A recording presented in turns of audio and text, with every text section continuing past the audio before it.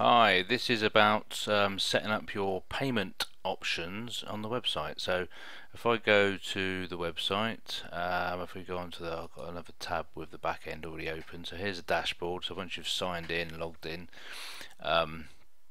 we can go in and do some adjusting. If we go to where you want to go to is where it says Jigo Shop on the left hand side there, and then click on settings.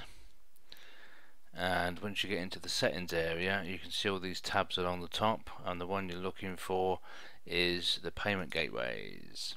And you will see that like check payment has already been set for you. I did that when I first set it up, and it gives all the details there. So when people go to that checkout thing, it gives them those options. So you've already got PayPal set up. And we've got, do we do cash? No, we haven't got cash on delivery because that's an option should you want it. We've got check payment set up, and now the bank transfer. So we just need to enable that as yes. Method of title bank transfer, because that's what it is. We've then got the details already in there, which you can add to this. You can put. I mean, at the moment I've got it saying please use the details below to transfer the payment for your order.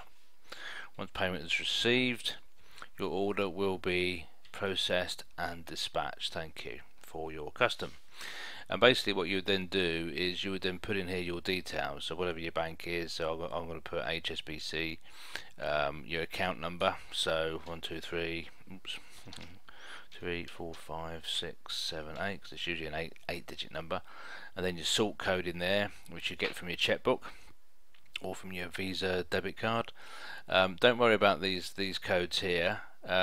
These are for people making payments from overseas. So like for instance, if I wanted to buy one of your mugs and you had your bank details on your site which you've just put in here, you would then just go in and you'd literally just send the payment to those details. I'll take those payments from your website, those payment details from your website. I'd log into my online account, which is how I do all my banking, and then I would literally make a payment using your bank, your account number, your sort code, and as it says here, this usual surname as reference. So basically I would then type in my name, which would then tie in with your order. You can change that if you want. If you've got a different idea, then you just need to tell them what they need to put onto that payment. I tend to stick to people's surnames because you've then got the date that it comes through plus their surnames.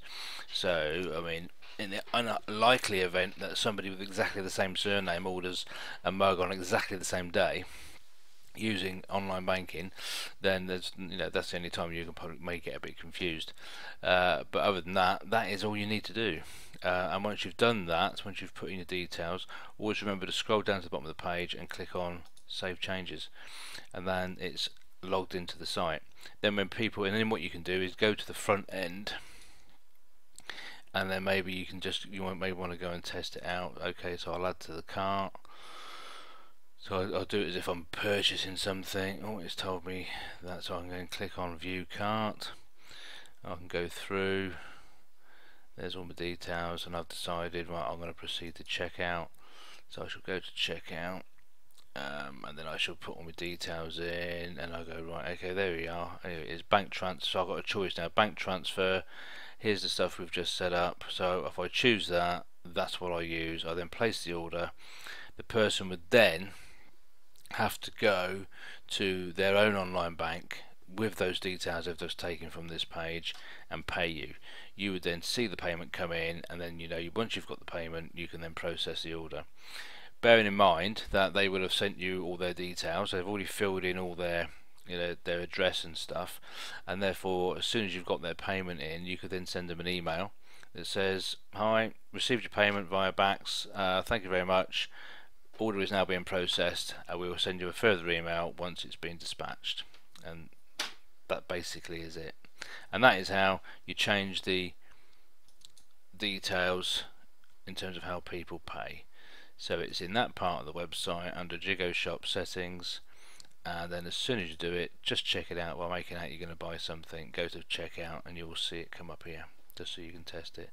So if I want check payment, I click on that, it comes down. PayPal payment comes down there, and off you go. Okay, there you go.